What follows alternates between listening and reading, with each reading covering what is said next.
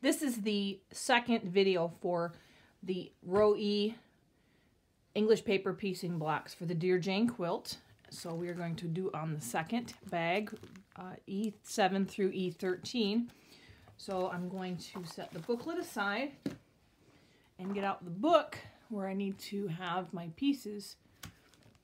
The first block is E7, and it's a modified block. So I'm going to go into the booklet, and I've already marked the modified blocks from the first video. So I'm going to do this. This is just, they took this border off, so I'm going to work from this piece so that the pieces match up properly. As before, I'm going to dump out my bag and get the pieces for this particular block. As I sort through these, I'm going to pile these up in similar shapes so I can find things easier as I go through it later. So I've got little circles and some footballs, shapes, squares and triangles and things, and hopefully these are for this. Yep. So I will go through here and sort to find the pieces for E7. So I've found the center square here. And then this big square is this up here. I'm going to leave that up there. I did find something that sort of fits here, and it's a little bit longer, but it is not the right one. There is one that is just the right length. So just be aware that this one is going to go for something else, but it's very, very similar. So you're going to want the ones that are a little shorter. So I'm going to set this aside for the other block that this might be going on. There's also one that's shorter than this piece. So once again, be picky and make sure it's the exact right piece for this section. So I've found these pieces for E7. There's a lot of tiny pieces in this bag. So there are the right ones. And just make sure you pay attention to the rectangles. The triangles are pretty self-explanatory. There's not ones that are the same exact size, so you don't have to worry about that with this one. I'm going to label these E7. They're all labeled E7, and now I'm going to label my focus fabric. Remember that this is the center that goes behind that diamond.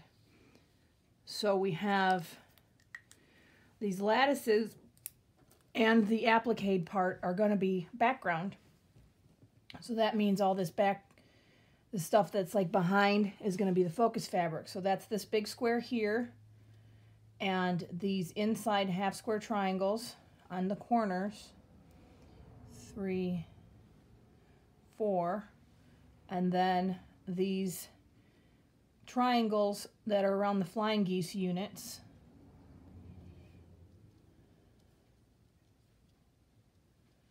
So I've got this here, these two, and here. So there should be this, and then this, and that, this, that, and that, that, and that, and that. If you have a directional fabric, now's the time to label it. They use the stripe here, and you'd want the stripe to be going all in the same direction. I usually put a little arrow in the same direction on all these pieces so that when I bag it up and pull it back out, I know which pieces go in which direction. So I put an arrow on all of these to make sure that I got them in the right direction. I'm using a blender fabric for this particular colorway, so I don't need to have a directional notation. I'm going to go ahead and bag up the E7 block and move on to the next one. Next is E8, and E8 has a lot of different squares and rectangles. It is a modified block. When you go to the book, we just did E7, the next one is E9, but if you turn the page, it's actually the E8 is on this page. So we're going to work from the E8 on this page here, because this is the paper pieces that are in the bag. So you actually have a lot less rectangles and squares, and you still end up with the same effect. It's just a lot easier to deal with. So I'm going to take the squares and all the other pieces and lay them out on this piece of paper. I've got the center squares. I'm looking at the rectangles, and we've got 2 sizes of rectangles left over because there was 3 that were very close, and we took the middle size out from the last block. This block, I've got the bigger and the smaller, and this block is going to take the bigger of the 2. So I'm going to take all of those, I think there's 8. I'm going to place them where they go, and I'm going to set the smaller ones aside, and you should have all of the smaller ones, all the rectangles that are left, if you have a pile like I do, should all be the same size. At this point, you have 22 small squares, and they all look to be the same size. Of course, they're not, because that would just be too easy. So you need 20 of the 22 squares, and 20 of them are the same size. 2 of them are slightly bigger. Now these are the same size. I take these and I put the edges together. And they match up exactly. And that's, I put a pile of 20 over underneath. But these, there's 2 of them that if you make sure that one of them lines up exactly at the top, there's a little stair step here that I don't know that you can see. But there's a little tiny stair step if you stick it down there, and there's 2 of those that are exactly the same size. And so those are for a different block, but the other 20 are for this block. And yes, it matters when you start putting these together. So make sure you pull those 2 out and then put the 20 on this block.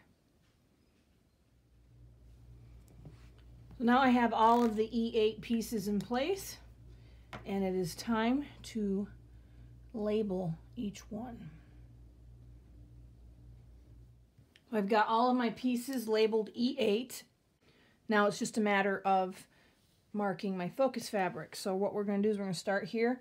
The corners are going to be focus fabric.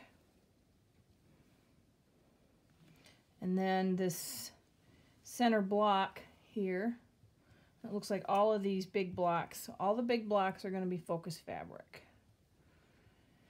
And then in the 4 patch, we have the one in the corner. So let's look at this one. One in the corner is background, and the ones opposing are focus. So this is background and background.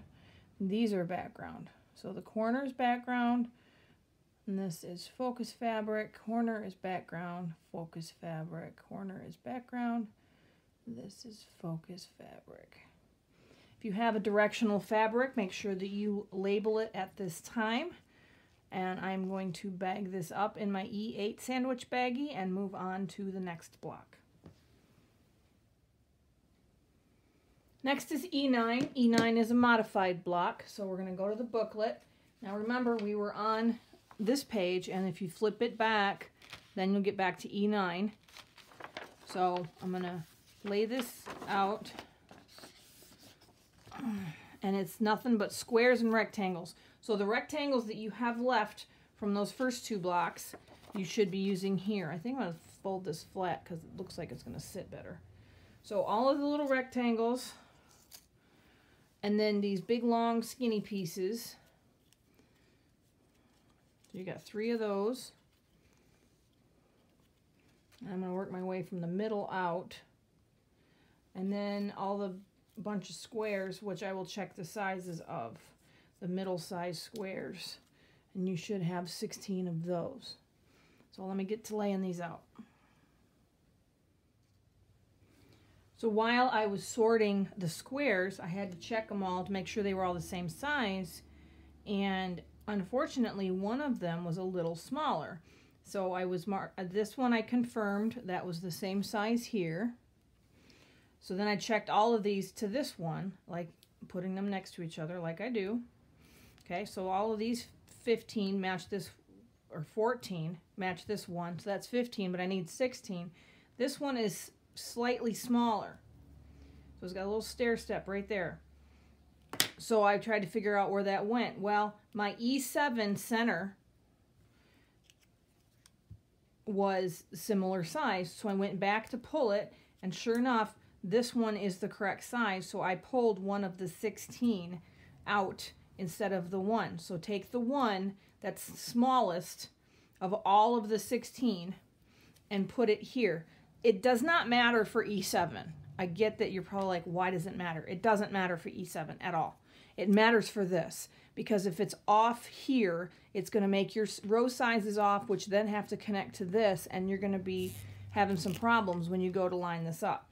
So make the smaller one the E7, and then put it back in your E7 bag, and then I'm going to cross this out and flip it over so I can write on a fresh side. But if I cross it out and I end up flipping it to this side, I know that, nope, that's not right. I want to here. So this is my 16 blocks are under here. But I've got all of these down here that are going to go on this block. But I wanted to make sure to mention that there's one that's smaller and it needs to go to E7. Now that I've got my E9 pieces laid out, I will label each one. Now that I've got them labeled, I will mark my focus fabric. And looking at the picture, the focus fabric is going to be the big squares rather than the rectangles and long bars. So I will mark each square for focus fabric. If you have a directional fabric, now's the time to indicate on the arrows so that you know which way to go when you go to do your block prep. Now that I've completed that, I will bag this up and move on to the next one. Now we come to E10. E10 does not say that it's a modified block, but I don't have any piece left that's this big. So at the beginning of the first bag video, I had four 4.5 inch blocks, and one of them was listed for E10. So that's going to be this. And then you've got the 2 footballs. What I did last time when I made this block is I actually cut this in 4 pieces and used this for each fabric, which is probably what I will be doing again. I just need to get a ruler and make sure that I find the center of each side and then draw the line and cut it with a straight, one of those slicer, not a rotary cutter, because rotary cutters don't work well on paper. I mean, they do, but you don't then want to use them on fabric. So I will use one of those slicer things that move in a straight line to make sure that I don't have scissor jumps. And then, so I'll cut this into quarters, and then I'll have this. That way I know that I can get this to be background and this to be focus fabric. Otherwise, there's no way to do it. So I've cut this in quarters. I found the center of each side and just drew a line, cut it in half both ways. I am going to write on the other side that I did write on here just because I am. So I will put this. They may not be exact because I measured it with pencil rather than a laser cutter, which is what they use. But anyway, and these are fine that they're not exact because they are exact to each other and they will match up just fine. So I'm going to label these all E10 now.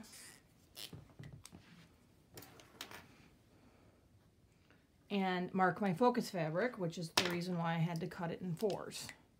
So I have this one, and then the footballs, this one and this one. These 2 are background.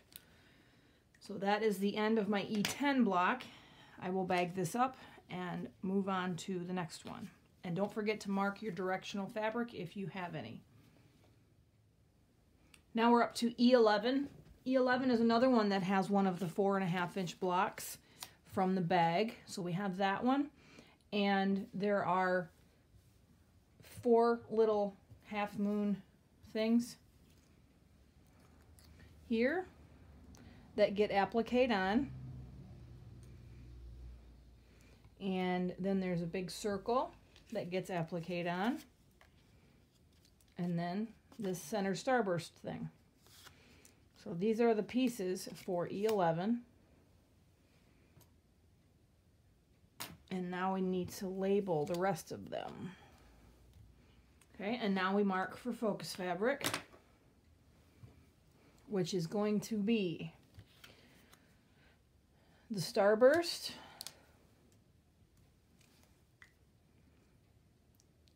so the starburst goes on background, which then goes on focus fabric, which then has background appliqued to it.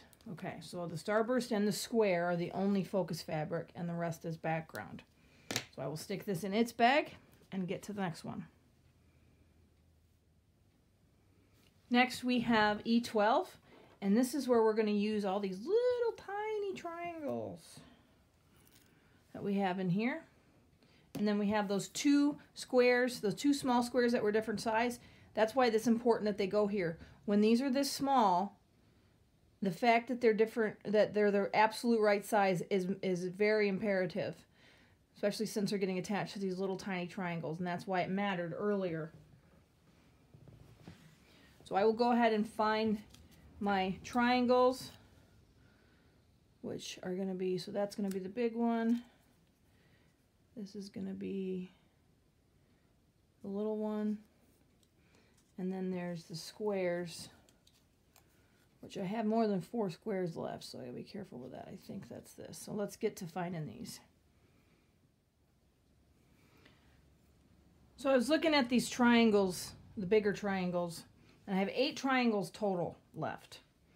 And 5 of them are exactly the same size, and 3 of them are just a smidge smaller. So here's the 3 that are smaller, and if I put the tips, if I line up the tips, there's a small stair step right here, right there. So that means it's a little smaller, but for some reason I would expect there to be a set of 4 of each. So pick 4 of the 5 of the bigger ones. If you have 4 of one size and 4 of another, great. The biggest thing is matching up to this rectangle. So, because this is going to go against that rectangle, so if I match up these bigger ones exactly tip to tip, it matches this paper. If I match up the smaller ones, there's a little tiny stair step on the bottom, which is very hard to see, but there's a jump right there of these. So I'm going to use 4 of these 5 for these, and I'm going to look for these triangles. Of the medium-sized triangles that are left, there's 16 and they're all the same size, so take 8 of them and put them on your block here.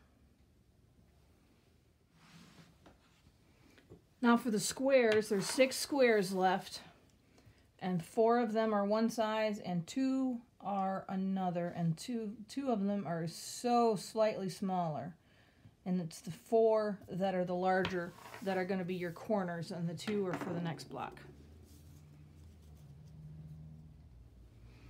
Now that I've got these all laid out, I'm going to mark them as E12.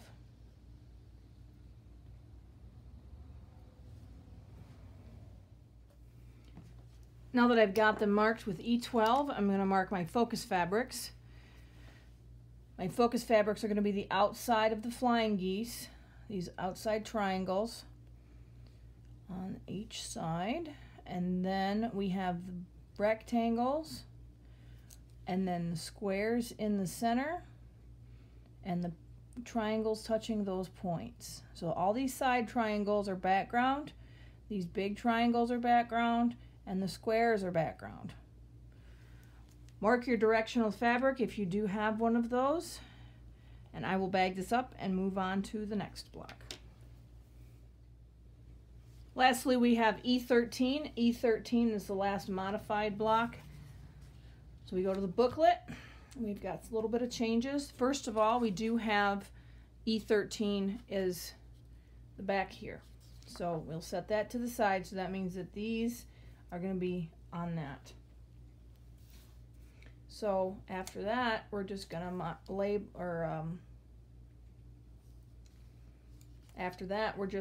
out these pieces and get them to where they need to be. Now I just need to label my E13 pieces.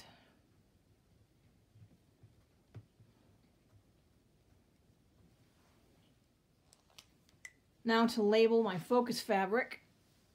So the back, this is background, and then the big triangles are focus fabric, and these are focus fabric, and then there's a bow tie in the center. So there's those two. The squares are going to be background, and the outer triangles are going to be background. Label your directional fabric if you have one, and this concludes the row E bag number 2 bag sort video.